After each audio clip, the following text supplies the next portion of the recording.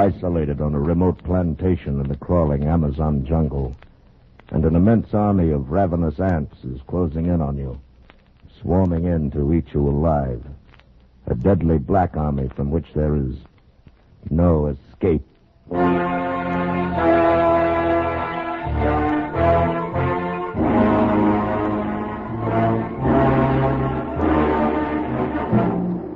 Escape, produced and directed by William N. Robeson, and carefully contrived to free you from the four walls of today for a half hour of high adventure.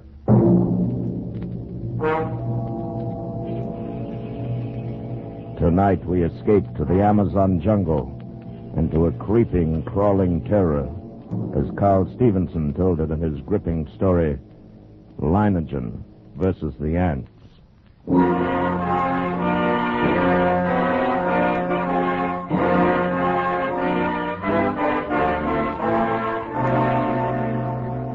I first met Leiningen while performing my duty as district commissioner. As my boat neared his plantation landing, I saw him upon the riverbank, regarding me with mild interest. A great hulk of a man with bristling gray hair, bulky nose, and pale eyes. His entire appearance somehow suggested an aging and shabby eagle. He escorted me to the terrace and had a drink brought. I came quickly to the point of my visit and issued my warning. Leiningen puffed placidly at a huge cigar and listened as I told him, unless they alter their course, and there's no reason why they should, they'll reach your plantation in 2 days at the latest. Uh-huh.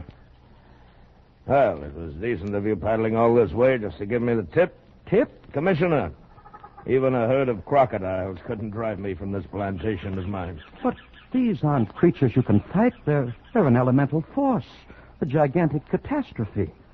10 miles long, 2 miles wide. Ants, nothing but ants. And each one as big as your thumb. And each of them a fiend from hell.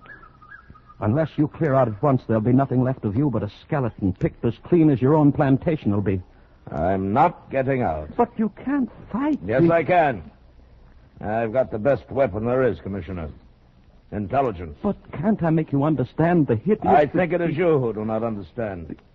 In the 3 years I've been here, I've met and defeated more than one catastrophe. Flood, drought, the plague.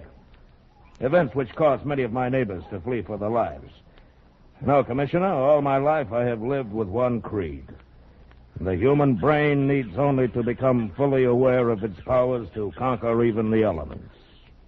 Leiningen, your obstinacy is endangering not only your own life, but the lives of your workers and their families. You don't know these ants. I tell you, you don't know these ants.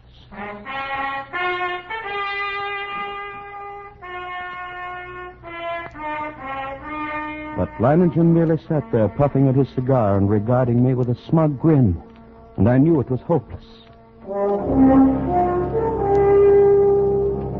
As I boarded my launch and cast off, I realized I'd never met a man like that. And I could not help wondering about the strange look in the commissioner's eyes as he boarded his launch and cast off. Undoubtedly, he thought me insane. Well, he would not have been the first to think so. But I, Leiningen, knew my own powers. I was sure of myself. I knew that intelligence, directed aright, always makes man the master of his fate. That night, I called my Indian workers together in front of the plantation house. I saw their faces go ashen with terror as I told them that the ants were coming. Watched them as they milled around, muttering. I said nothing more to them. Finally, one of the men stepped forward. Blas, the foreman. Patron, we have worked hard here for these 3 years. All of us. We have built the finest plantation in this district. We all share in it. It has been a home for all of us and our families. Now the ants come. So? Those ditches we dug last year, the pipe we put in the ground, that was for the ants? Yes, that was for the ants. If we moved our families across the river, the ants could not reach them? Yes, that's right. And you? The ants are mighty. We know what they can do. All of us think that you are mighty. Patron, we will stay with you and fight against the ants. I knew that the men would give me that answer. I counted on it. I thought of the commissioner and wondered what he would say at such unquestioning confidence. Would he still think I was insane? All that night, Or had he dismissed been out of my mind. One man who calmly evaluated his chances against a deadly menace, coolly decided he could win and was willing to stake his life on it, to risk a horrible death for it. It was terrifying. And yet it was fascinating. The next morning I sent for my assistant. Together we went to the huge map of the district which hung from a wall of my office and checked the last reported position of the ants. Last night they had reached here, about 70 miles above this fork in the river. Traveling southeast. Yes. Directly toward Leiningen. Toward whom, sir? That plantation at the bend in the river belongs to a man named Leiningen. When would you say the ants will reach there? Oh, yeah, I don't know. You mentioned about tomorrow noon. Tomorrow noon, still time. Still time? What do you mean, sir? Why, nothing.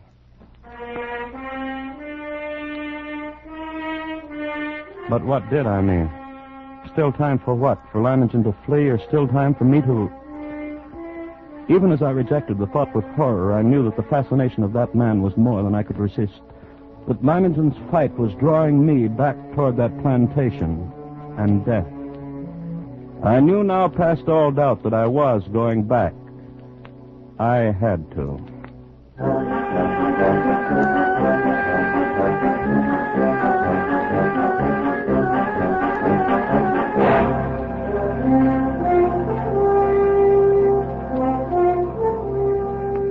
It was 10 o'clock in the morning when I rounded the bend and saw Leiningen's plantation before me. I put in at the dock and tied up the launch.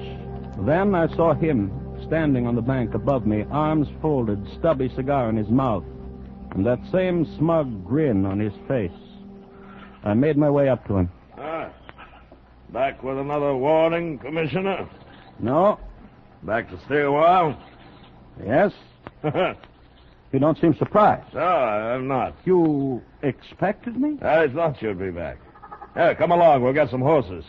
You'll want to ride around the plantation, take a look at the defenses I've rigged up. Yes, I'll want to see the defense. And the ants. We'll be getting a glimpse of them before long, I should think. Yes, the ants.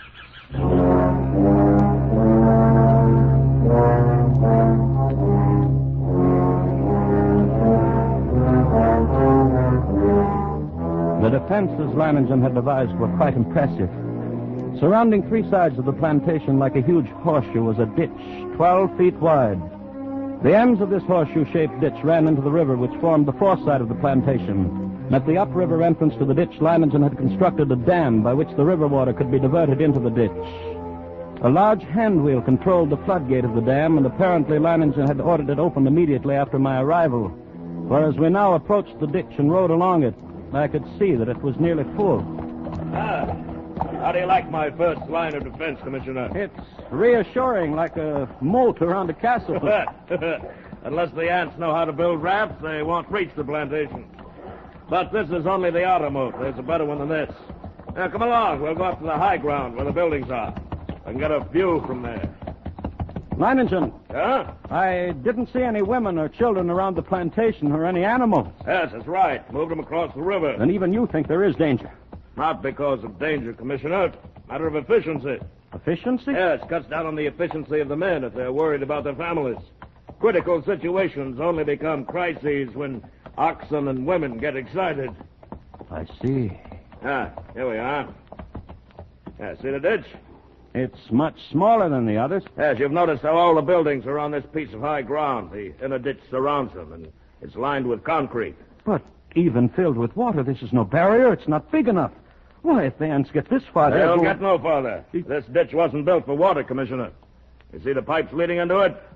See those storage tanks on the hill? Petrol.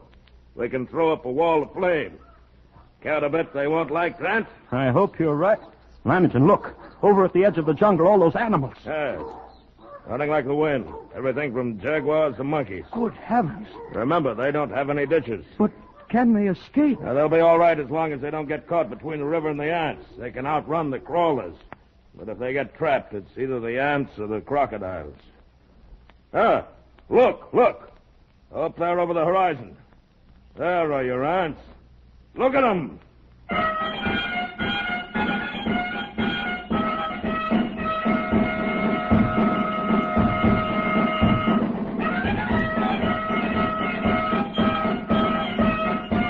It was a sight I will never forget.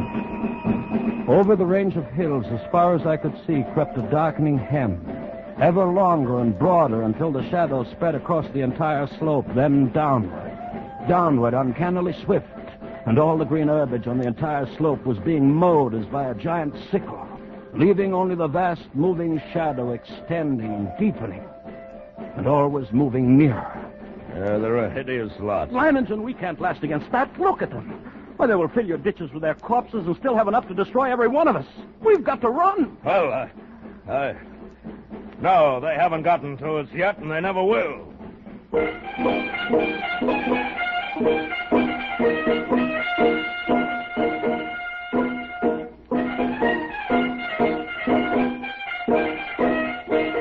hostile army was approaching in perfect formation. No human battalions, however well drilled, could ever hope to rival the precision of that advance. Along a front that moved forward as uniformly as a straight line, the ants drew nearer and nearer to the water ditch. As they approached, two outlying wings of the army detached themselves from the main body and started marching along the sides of the ditch, no doubt expecting at some point to find a crossing.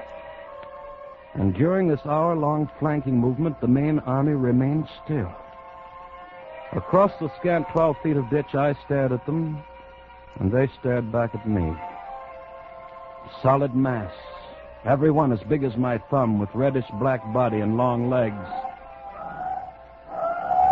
Suddenly, a sound so unearthly as to freeze our blood jerked our heads in the direction of the jungle on the far side of the ditch. Coming toward the ditch at a stumbling gallop was a singular being, a writhing, animal-like blackened statue with a shapeless head and 4 quivering feet. It was a stag, covered over and over with ants. Leiningen threw up his rifle, and the stag fell lifeless to the ground, its agonies at an end. Horrified as I was, my curiosity impelled me to glance at my watch. I had to know how long the ants would take.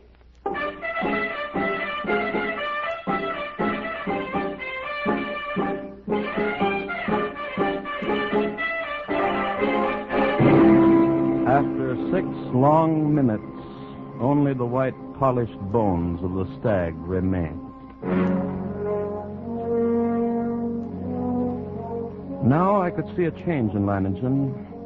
Gone was the sporting zest of the novel contest. In its place was a cold, violent purpose.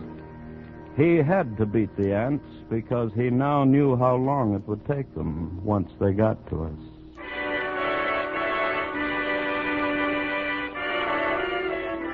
Around 4 in the afternoon, the ant scouts, having found no crossing, there was a stirring among the main army.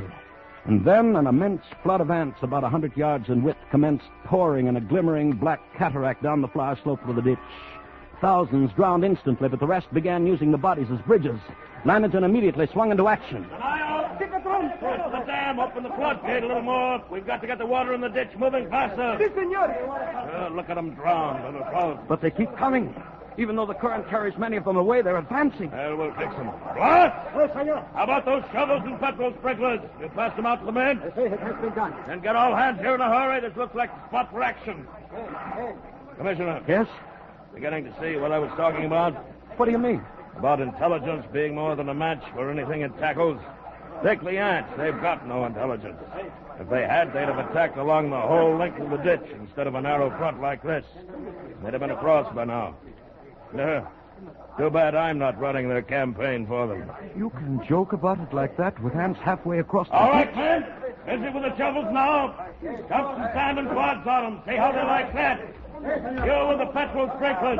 Stop popping. Aha! They don't like it, Commissioner. They don't like it a bit. Look at them. Yes, but look at the ones on the far side of the ditch. Whole clumps of them rolling into the water. The rest are using them for bridges. Smarter than I thought. They're widening their front, too. Some of them are getting across. Grab a shovel, then, Commissioner. Make him regret it. What's the matter? Little my eyes! It's the petrol, idiot! Douse your hands in the petrol! Don't stop now, the rest of you! Stop him! Stop him! We cannot hold it back, senor! We must run! Keep at it! Don't stop now! The water's moving faster. Senor, got the floodgates open. Yes, they can't hold their own against the current now. Look at him, Commissioner. The water's carrying him away. We've beat him. We've won out.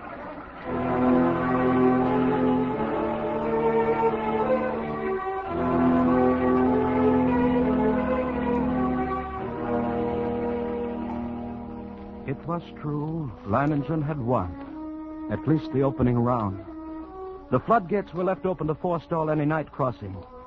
But when dawn came, the dark blanket was still there, motionless across the ditch. Then we noticed a feverish activity on the other side of the plantation. Here, a grove of tamarind trees lined the far end of the ditch, and every tree swarmed with the crawling insects. But instead of eating the leaves, they were merely gnawing through the stems so that a thick green shower fell steadily to the ground. Well, it looks as if it's feeding time for our friends, eh? Boss, Senor. have all the petrol pumps brought here. Get everyone over here except the lookouts on the other side. Then pass out the shovels. Si, senor. Going to deprive them of a meal? A meal? Aren't they cutting down the leaves for food? No. I wish they were. Looks like I underestimated them when I said they didn't have intelligence. What do you mean? I said if they wanted to get across, they'd have to have rafts. And that's just what they've got. Those leaves are their rafts. Even as he spoke, the leaves went tumbling down the far bank by the thousands. The current drew them away from the bank, and each leaf carried several ants. Don't worry. As long as you can keep spraying them and shoveling dirt on their rafts, they can't land. But there will be too many. It's true. Look, more leaves in the ditch all the time. Why, they'll have a solid carpet to walk across in a minute. Not so fast, Commissioner. I've still got a trick up my sleeve for them. The water! The ditch is drying up. Yes, of course it's drying up. That's the plan. Those are the orders I sent to the dam. Are you mad? As soon as it's empty, what's to prevent the... Look, the water's way down. It's almost dry. They'll be able to come across the bottom. They'll not make it. The man at the dam will have opened the gates by now. To flood the ants? Right. But what a chance to take. If anything should happen... Here it comes. Here comes the water. Yes, we'll give the crawlers a ditch to ride in. Right out to the river. There. Look at them go.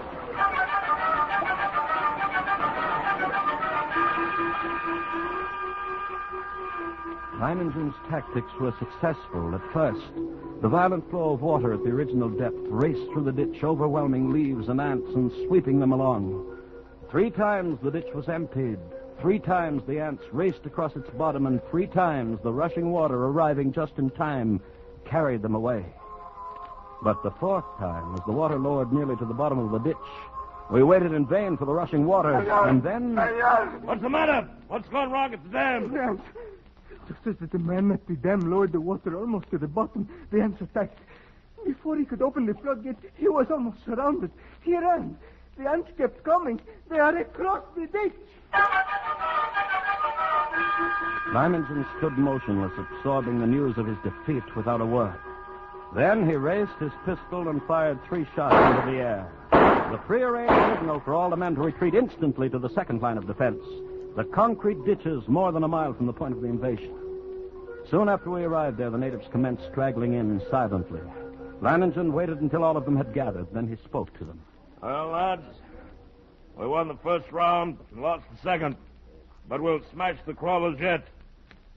Anyone who thinks otherwise can draw his pay and push off. There are rafts enough on the river and plenty of time still to reach them. You'll stay then. Good. Thank you, lads. And you, Commissioner? I can't persuade you to give up the fight? You cannot. Then I stay, too. Yeah. I knew you would. Senor, you are the ants have reached the ditch. They're trying to get across? No, senor. I didn't think they would. There's plenty of food out there for them. My fields and orchards, the work of 3 years. Ought to last them until morning, anyway.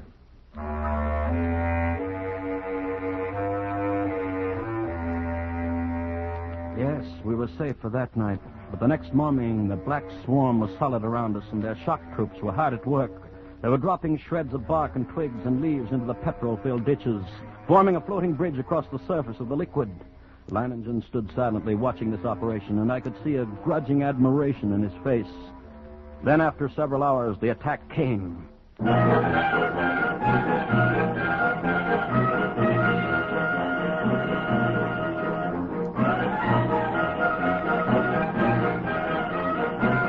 Down the ditch they poured, millions of them, and across the bridge of twigs, rapidly approaching the inner side.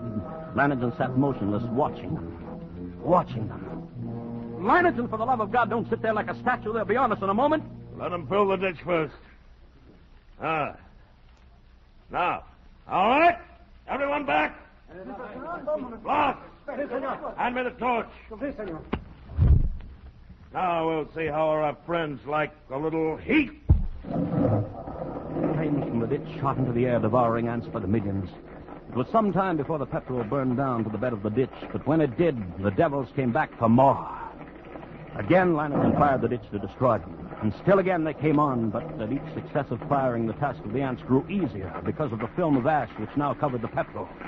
And as they returned to the assault time after time, a slow, sickening horror crept into my mind. I looked quickly at Leiningen, then at the petrol tanks. He read my gaze and nodded slowly. That's right, Commissioner. We could hold them off forever if our supply of petrol was unlimited. But it isn't. We've got enough to fill the ditch once more. Leiningen, isn't there any way at all? We've got to do something. I know. There must be a way. There must be. Yes. What is it? We'll flood the whole plantation. Flood? But how? The river's higher than any point except this high ground we're on now. If the river was dammed all the way, it'd overflow that stone breakwater and flood the whole plantation. We've got to close the floodgate at the dam. That'll do it. You're mad. The dam is more than a mile away, Lads, listen to me. Listen, lads. I'm proud of you. Now, there's still a chance. By shutting the floodgates from the dam and flooding the whole plantation from the river. The moment I'm over the ditch, set fire to it. That'll allow time for the flood to wash away the ants. But all you'll have to do is wait for me. It's impossible. You can't get to the dam, let alone back. That's where you're wrong, Commissioner. I'll get there, and I'll get back. Take care of things while I'm gone, huh?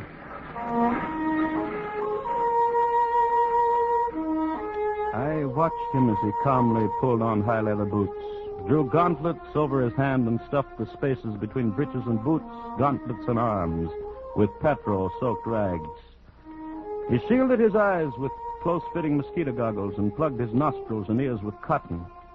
Then the natives drenched his clothes with petrol.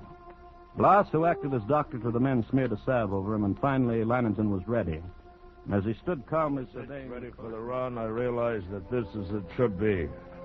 I, Leiningen, would meet the ants and defeat them, or be defeated by them. Leiningen versus the ants.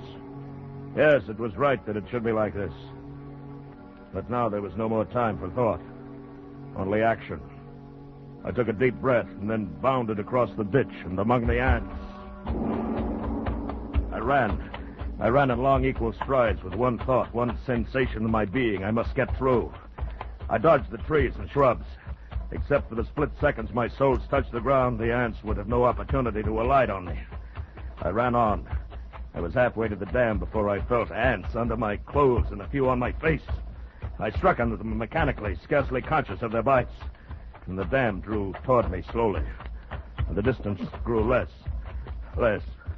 Finally, only 100 yards away. 50. Then I was there. I gripped the ant-covered wheel, but hardly had I seized it when a horde of ants flowed over my hands and arms. I strained, and slowly the wheel turned. And turned more. The floodgate was swinging slowly shut. Then it was shut. And the water was rising behind the breakwater. Closer to the top. Closer. And then it was spilling over. Flooding of the plantation had begun. I let go of the wheel and started back through the ants. I was coated from head to foot with the fiends. Tongues of fire stabbed at me as they bit into my flesh. I almost lost my head with the pain as I ran, knocking ants from my body, brushing them from my bloody face. And then one bit me just below the rim of my goggles. I managed to tear him away, but the agony of the bite and its venom drilled into the eye nerves. I saw now through circles of fire into a milky mist. I was almost blinded, but I knew that if I tripped and fell... I ran on, my heart pounding as if it would burst, blood roaring in my ears, a giant's fist battering my lungs. And then I could see dimly that wall of flame at the ditch, but it was too far away. I could not last half that distance.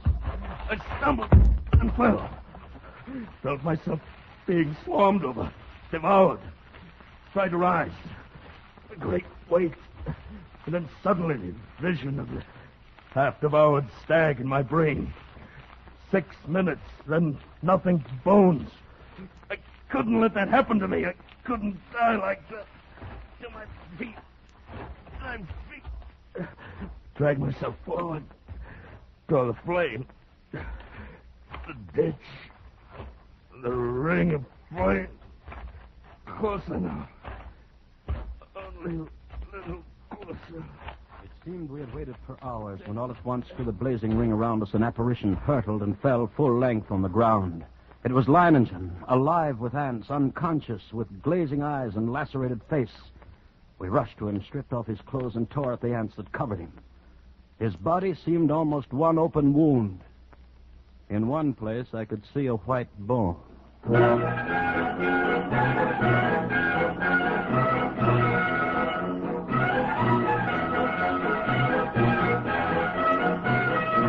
Later, as the curtain of flame lowered, I looked out where the blanket of ants had been and saw only a vast expanse of water, covering the entire plantation and working its way to within a few feet of the concrete ditch. The ants were gone, drowned, and Leiningen had won.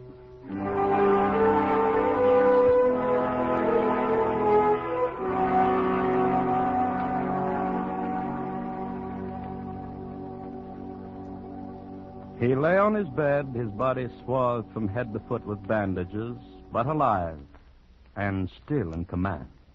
Everything in order? Everything's in order. I told you I'd come back. Even if I am a bit streamlined.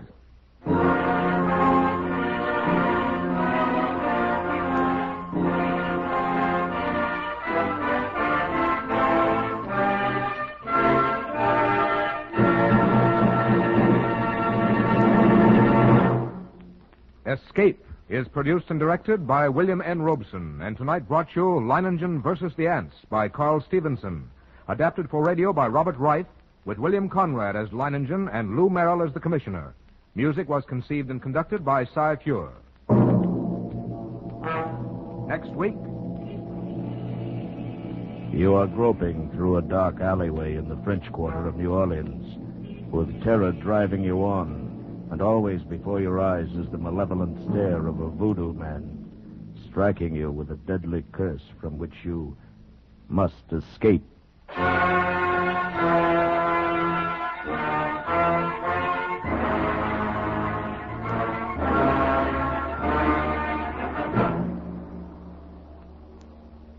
Next week, we escape with William Irish's eerie story of a voodoo-haunted band leader, Papa Benjamin.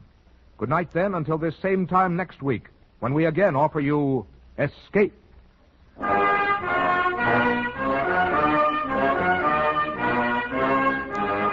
This is CBS, the Columbia Broadcasting System.